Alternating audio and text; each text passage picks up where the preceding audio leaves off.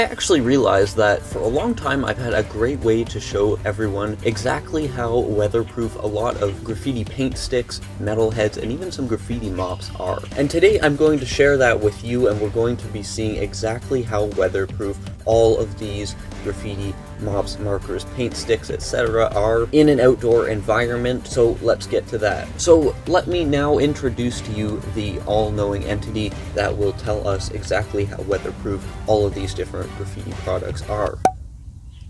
Probably not what you're expecting, I bet. But I'll tell you the whole story. For the past 8 or so years, we've reviewed over 60 different graffiti mops, markers, and paint sticks on the channel here. If you don't believe me, you can click the playlist of all our graffiti reviews we've done on the channel in the top right-hand corner of your screen. But in a lot of these reviews, I've been using this rusty piece of dented metal as sort of a surface testing area, especially for the metalhead steel tip graffiti markers and, of course, the solid paint sticks. In other words, all of the tags on this wheelbarrow are between 2 and 8 years old. And you can tell they're old because a lot of them were from when, well, my tags looked like that. So I hope nobody starts crying in the comments about that. But starting right now, I'm going to tell you exactly which of these graffiti mops, markers, and paint sticks made each and every one of these tags, and exactly how long the tags have been up, exposed to the elements, and that'll help tell you which formulae are truly weatherproof and which ones of these graffiti markers are not so weatherproof. And please bear in mind, this is a show of exactly how weatherproof these different formulae are, not how buff-proof they are. That's a big difference. And this should help everyone decide which markers and formulae you're going to want to be using to be getting tags up in those places that are exposed to the elements and probably aren't actively buffed. So first up, let's take a look at a couple of the mops, because I hear a lot of people talk a bit of smack about the formulae in these mops and how they're not too permanent, and I think they've produced some surprising results in this scenario here. So first up, this white tag was done with none other than the block by block standard mop. Probably didn't see that one coming. And you have to admit, it still looks pretty clear, it's present, readable, and if you take a guess at how old this tag actually is, I think it'll surprise a lot of people. This one in particular is right now about 4 years and 6 months old, and it's holding up well enough. I've heard a lot of people talk about the block by block ink with sort of a negative connotation with regards to how permanent it is. For a white, it isn't too bad in my opinion here, at least in this particular scenario. It's held up quite well, but we'll be talking more about block by block and their ink formulae a little bit later for a couple other reasons. But moving on to this pink sort of non-style here, this comes from a mop that is near and dear to my heart, and anyone who's followed the channel for any length of time knows that I never shut up about how much I love the mop that made this tag and those mops in general, and that's because this tag was done a little over 5 years ago with this very mop here, in this case, the mini 10mm version of the Grog Squeezer, armed with full metal paint formula that they use today still. This one was done in Piggy Pink with, again, this exact mop. So I've gotten over 5 years use out of this mop with a couple nib changes. That's sort of cool. So over the 5 years, it has lost a bit of that vibrancy that it initially had, of course, which you should expect, but overall it is holding up quite well, and I credit that sort of thickness and the juiciness of the Grog Full Metal Paint formula for helping it stay there and have that stick-to-itness, I guess you could say. The Grog Full Metal Paint has been my go-to paint for several years now, and I do have to say that it seems to, when you're writing on metal, glass, freight metal, it seems to dry, gloss over, and stick to the surface really well, in my experience using it. So I guess if you do want to pick up any of the Grog Full Metal Paint, I'll put a link in the description to where you can pick some up, and if you do end up buying from any of the links that I have in my description, it does go towards supporting the channel, which of course I'm super grateful for. That's how I can consistently make these videos for you guys. So switching angles here on this sort of museum of tags, if you will, this next one here is one that was done just a little over 5 years ago again as well, and it's another one that I think will surprise a lot of people, and that is because it was done with none other than the Janobo mop marker here. In the video where I talked about the best graffiti supplies no longer sold on the market, I talked a lot about the Janobo mop marker, and from the comments of that video regarding the Janobo, I got the sense that people really have sort of mixed mixed opinions about the Genobo paint formula when they were making it, but at least in this case in particular, you can see that over 5 years, the color especially is what's impressive to me. It's held up quite well, and really the tag overall looks almost as good as the day it was actually done, which to me is quite impressive. Granted, this is slightly less exposed to the elements than a few of the other ones on this wheelbarrow here, and slightly less exposed to these cement mixing processes that we use this wheelbarrow for most of the time. But to entirely avoid fading in a sunny environment, that's pretty impressive to me. So at least in this scenario, the Genobo paint has held up well. The Genobo paint was never one that I used regularly, so I can't really speak to how weatherproof it is on a regular basis in every scenario, but at least here it did its job. So next up here, we have a very interesting group of mostly steel tip graffiti marker tags here. Anyone who used this marker back in the day knows that this three-dimensional sort of effect comes from nothing else besides the On the Run Slimer. I still have this exact one with the copper formula in it. Since they're so hard to get nowadays, I don't even know if they still sell them. I don't think so. I keep this one as sort of like a little collector's item, also because I never really found a use for this sort of out in the wild per se. But that being said, this tag here is 4 years and 7 months old, and I can legitimately say that it looks just as good as the day that it went up. This is on there, it's solid, and it obviously hasn't lost any of the color. Like, you can see it's the exact same color clearly, and this was one of the only formulae on the graffiti market ever, I think, that was three-dimensional enough that rust just would have no effect on it whatsoever, which I thought was great, which is something that you'll definitely notice isn't exactly the case for some of the other steel tip or sort of thicker three-dimensional paint formulae that we'll be getting to in a bit. For example, in that regard, this orange tag here is a Grog metalhead tag that was done 5 years and 1 month ago. To be fair though, most of the reason you're just barely seeing any of it is because all of this paint has since fallen off since the tag was done. But we're going to be getting back to the Grog metalhead later and the rough stuff paint that it comes in, so I won't talk too much about this right this second. But there is a tag up here that you actually can't even see anymore, and it was done 5 years and 2 months ago with a block by block correction pen. I bet some people don't even know that they sold correction pens. At one time they did, and although it was done on a wet surface, I am still surprised that there's no trace of it whatsoever. This other tag, I actually am totally stumped about what I did it with. It looks a little more recent, and it sort of does have that look of like a day low, so I'm pretty sure it's a day low marker tag, or it could have been some product in a video that just never aired on my channel, but it does look a little more recent than the others.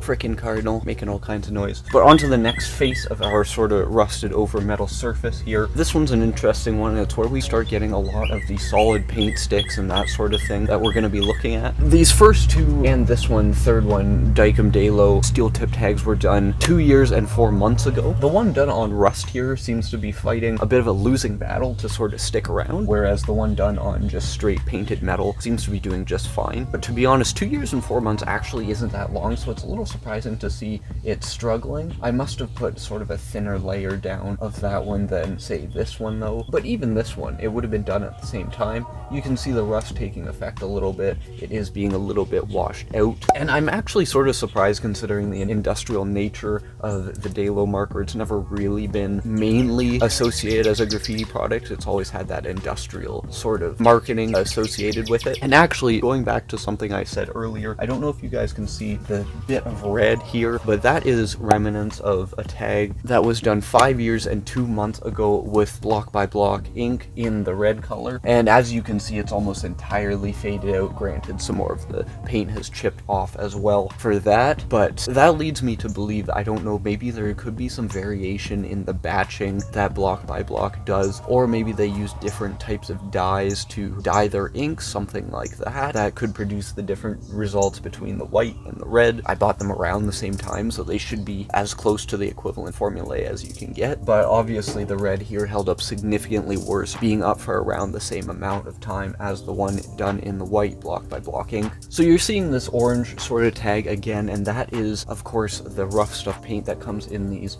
Grog metalheads, which would have also been done about 5 years and 1 month ago. And honestly, it's fading out pretty significantly, I do have to say. And don't get me wrong, 5 years is a long time, but I guess this is a good time time for me to bring up that in my personal experience, I have found that the rough stuff paint does not seem to stand up quite as well as the Grog full metal paint formula in general. That being said, obviously though, both of them are fairly weatherproof when you compare them to a couple of the other things we've looked at today. So the rough stuff paint is probably right in the middle of the pack in terms of weatherproofness, but considering it is a thicker formula, I think that's a little bit poor. Usually the thicker formulas, you should expect a bit more of the grasping of the surface with them. They seem to be quite good at that generally. So I don't know, overall it's a little disappointing to see, especially because I love the look that you can get with the rough stuff paint. You get the very three-dimensional drips with that formula, so a little disappointing. Moving on to the solid paint sticks though, the Crink solid marker made this tag here almost 2 years and 3 months ago, and it's obviously perfectly intact and very permanent, just like every other paint stick on the market. But in the video where I talk about the worst graffiti supplies, I had some harsh words to say about Crink, and given that nobody contradicted me in the comments about that in particular, I have a feeling the graffiti community in general doesn't really like paying around $10 for a solid paint stick that's just as permanent as every other solid paint stick on the market.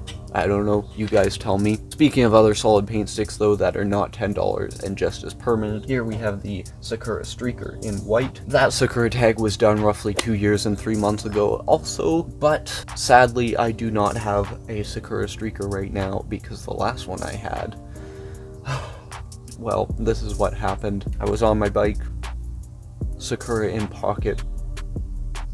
I reached down to get my Sakura for, you know, some business to attend to, and then no more Sakura.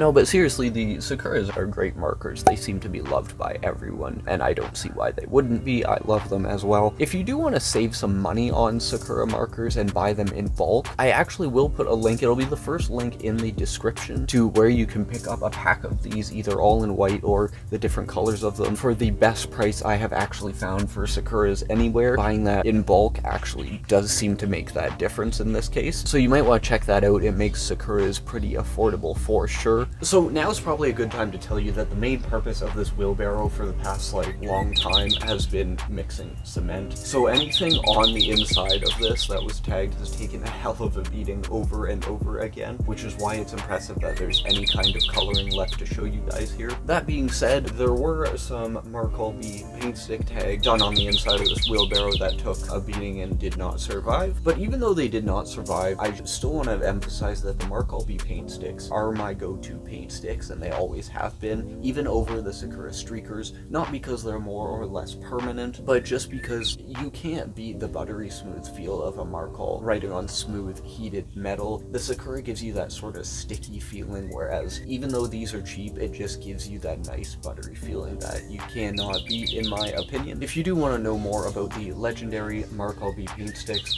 I will put a link to a full review and surface tagging test with the Markolby paint sticks that we did. It's one of the newer reviews, so it's a good one. Check out. I'll also link in the description to where you can buy a bulk pack of either the white Markols or a colored group of Markols as well. And these bulk packs legitimately are the cheapest price I've been able to find where you can buy Markols at all. So in this case, buying bulk really does save you a hell of a lot of money. And being that buying these in bulk does save you a lot of money generally, even if you use these like semi-regularly, which I think most writers probably do, it's a good idea to buy in bulk. Once upon a time there was a Crink K90 steel, that's a steel tip marker tag here. There's a couple little bits of it left, but nothing to see there really. I don't really have anything to say about this thing, and it's not really a favorite of mine. These last two sort of bits of red are really where it gets interesting here though. In 2019 I did a surface test on here with the Molotov scroll stick. It did not last at all on the outside of the wheelbarrow. On one of the faces we looked at, you couldn't even tell it was there, although I did do it while the surface was wet,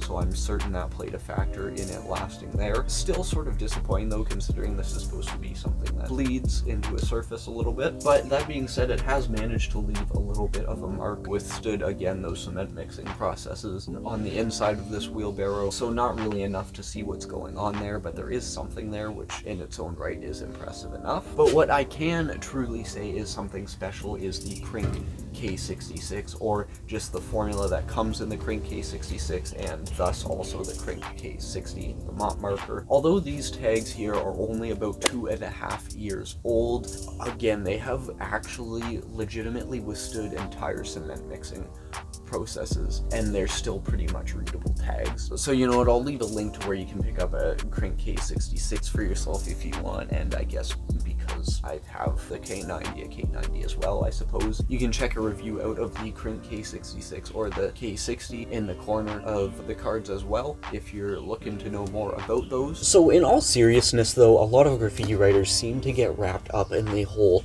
how permanent is it type thing, which to me sort of sounds a little funny, because once you try out enough different graffiti mops, markers, all that sort of thing, you start to realize that generally products that are made for graffiti writers are going to be able to withstand pretty significant weathering. And additionally, no matter how permanent something is, if the buff man or woman wants to get it off, he or she can find something that will buff pretty much any of these products. It's just how chemistry works. There's things that remove other things. So I don't really like to get wrapped up in the whole how permanent is something discussion. So in my experience at least, it's mostly just not worth worrying about. For me, the fun part of Graff is being involved in the process and seeing the final product of the work, not necessarily seeing a ghost of a tag that someone tried to remove. But that's just me. No doubt you guys have some opinions on that you're putting below in the comments.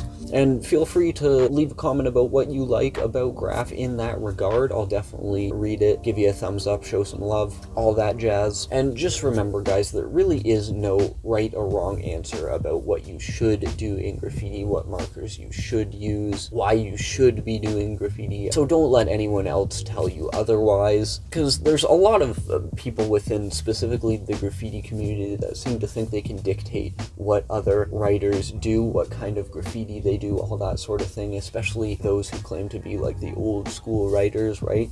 And when you're dictating the type of graffiti that you think other people should be doing, if I'm being honest, it just makes you look stupid. So just as a bit of general advice for writers of any level, make sure you're always doing your own thing and doing what you actually enjoy, rather than what someone else is telling you should be enjoying or doing. And also don't get caught being one of those people trying to dictate what graffiti is about, because again, you really do just look stupid. So instead of doing that, maybe check out some more of the videos on the channel instead. Some of my best videos will be on screen right now for you to check out, as well as a playlist specifically comparing some of the best graffiti mops, if that's something you want to take a look at. I'll hope to see you over there in one of those videos shortly. Until then, peace.